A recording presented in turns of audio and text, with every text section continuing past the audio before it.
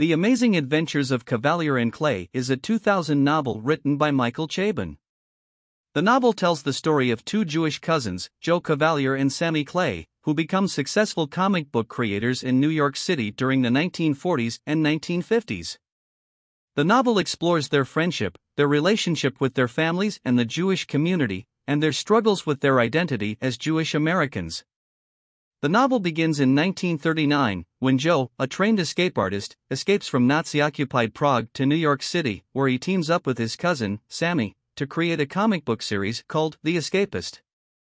The series becomes a huge success, and Joe and Sammy become major players in the emerging comic book industry.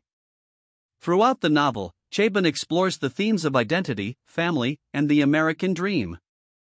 The characters struggle to find their place in the world, both as Jewish Americans and as artists. Joe and Sammy's relationship is central to the novel, and their bond as cousins and collaborators is depicted as a source of inspiration and support. The novel also covers the social and political landscape of the time, including World War II, the Holocaust, and the anti-Semitism that was prevalent in America during the time. The Amazing Adventures of Kavalier received critical acclaim and won the 2001 Pulitzer Prize for Fiction.